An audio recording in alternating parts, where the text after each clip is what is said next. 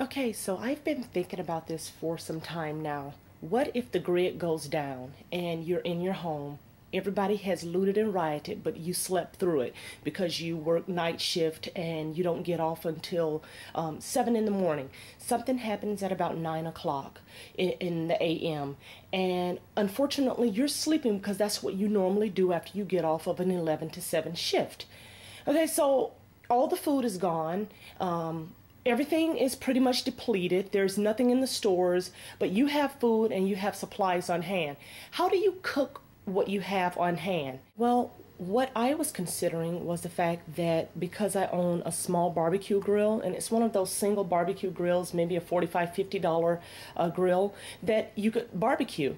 But in doing so, you're going to probably alert people to your presence or the fact that you still have food in your home for them to take and eat. And unfortunately, you won't be the one preparing it and eating it. But this gives off that distinctive barbecue smell as well as the additional smoke. So you will actually alert people to the presence that you are cooking something at your home. So how do you go about cooking without alerting people to your presence?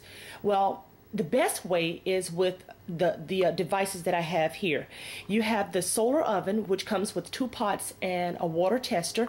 The reflectors right there, and then the lid over here. This is the best way to cook food.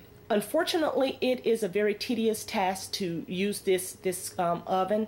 It takes between 2.5 hours, depending on what you're cooking, to 8 hours to cook a meal in this oven. So it will be a slow and very steady process for you. But of course, you're utilizing the sun. You're getting those UV rays, and it's something that you can sit outside and go back in, and then go back out later on and get your food, and it's ready right there available for you. And nobody is the wiser. They don't know you're doing it. They can't smell it. It doesn't give off any smoke or any indication that you're there. So that is a key and very important thing to have in your preps. Also, it is important to have the small camping ovens, camping stoves. This one is the micro max stove. It uses the blended fuel, and then this one is the single burning camping stove. It uses propane. This one is, everybody knows this one very well. This is the MSR. Uses the MSR fuel or the blended fuel as well. It can fit on that nozzle also. But the best way to do it, if you're in one of those crap hit the fan scenarios or just in case moments, is to have a 100-hour burning candle or the 10-hour burning candles, and have something that you can just heat up for the moment, for the time being, instead of trying to prepare a full meal. And I mean, if you can go out and you can do your charcoal grills, these are good methods to start the fire if you can't get wood and it's not readily available to you. You have your fire sticks, your magnesium starter, and steel wool cotton balls, and the storm matches. But an old throwback way to cooking spur of the moment is with the single burner, which is right here.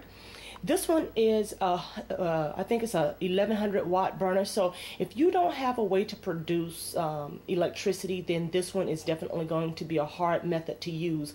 I got this idea from a friend, YouTube friend named Matt, and I am thoroughly impressed with it. It's a quart can with a roll of toilet tissue stuffed inside and alcohol poured over it. I did this probably about 1.5 years ago when he introduced it to me. Took the top off just now, and of course you see I am inside my home. Let's see if it works still. Okay, so it still works. This is a very good option for you inside or for heating. And you simply blow it, or you can just put the top over it, and that's pretty much that. This is what I was thinking. How would I cook food in a crap hit the fan scenario? It's very hard to say that if you're hunkering down in your home, that you're going to be able to cook full course meals for your family. So you have to have meals that are ready to eat, which are MREs, dehydrated, freeze-dried, anything that you can boil water and add, or stuff that you can just heat up. So that's just food for thought. Thanks for viewing on Woman's World Out.